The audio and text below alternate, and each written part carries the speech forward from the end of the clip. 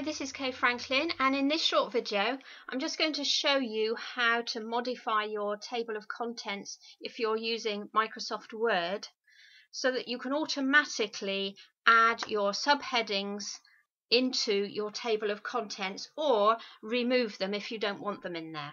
Now at the moment in this template I'm showing only the heading 1 style, okay? These are the main chapter styles. Those are the only ones that I'm showing. Now, if we go down to the document, you can see that I have already specified within the document particular heading styles. So for this one, I've given it a heading 1 style, and you can see up there, heading 1, yeah. If I click on this one, you can see it's a heading 2 style. And if I click on this one, you can see it's a heading 3 style. So I've got the styling set up within the document.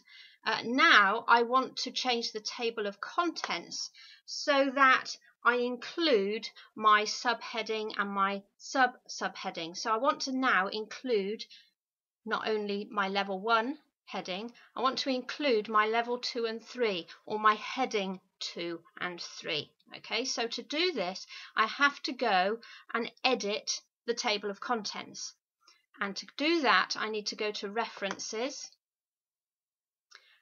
then click on here, and I need to move down to custom. In other words, make it different, define it myself. So when we click on that, we come to this sort of editing table, and you'll see that by default it's got these ticked. I had actually removed them because I didn't want to show the page numbers. So I'm just going to get rid of that so that the page numbers disappear again.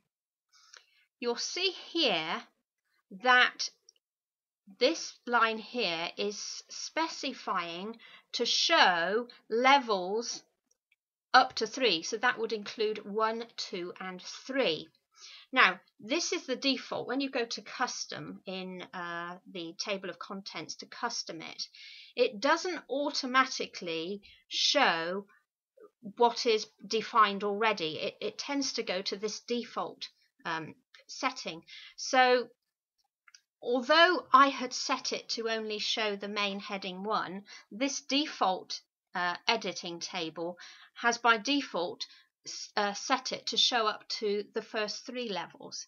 Okay, now what that means is that it will show heading 1 the first level, heading 2 the second level, and heading 3 the third level. Now what we saw, if I move this across, I had actually changed it to only show level 1.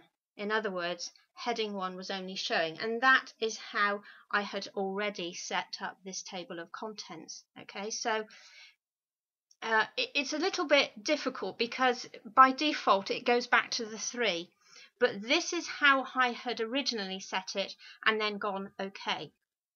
But let me show you what happens if I now say, okay, I want to include not just my heading 1, I want to include heading 2 and heading 3 now. Okay, and don't forget I've already got that set up in the document. I've already styled the headings, so it will now look in the document, and whenever it comes across a 2 or a 3 heading style, it will now put it into my table of contents. So I'm going to click OK. It's asking me, do you want to replace this table of contents? Yes, I do. And now you'll see, okay, that the table has changed.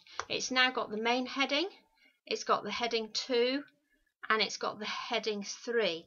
So my table of contents is now a lot more full, and people can click through to the different subheadings and subheadings if they want to, not just the main chapter ones. So let's suppose it was your document, and now you want to get rid of the subheadings and you only want to show the main ones. Okay, to do that we need to edit the table of contents. So make sure you're on references here. We go to table of contents, we click, and we custom. And you can see it's gone back to this default window, and it's now showing the page numbers again. It's a little bit annoying that. So let's get rid of the page numbers. We don't want them showing. Let's now move this so that now it's only the first heading, the main heading style showing. And when I go OK, you'll see that these subheadings, heading level 2 and 3, will disappear. So let's click OK. Do I want to replace it? Yes. Okay, and they've gone. I'm now only showing the heading 1 style. Okay, so this is how you can automatically update and change your table of contents to get rid of subheadings if you want to, rather than manually going through and actually deleting them yourself, because when you do that, things start to get a little complicated.